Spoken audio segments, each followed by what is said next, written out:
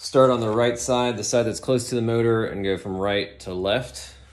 I feel like you have a little bit more elbow room to make adjustments on this side with this clip.